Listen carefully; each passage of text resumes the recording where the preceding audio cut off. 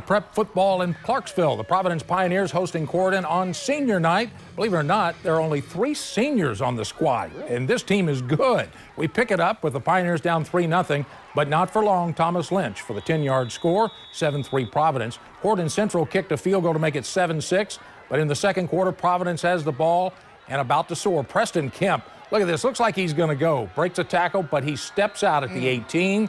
However, 3 plays later, Cade Unruh gets the call. He takes it in from the 3. 14-6 Providence. The Pioneers went on to win it 49-20.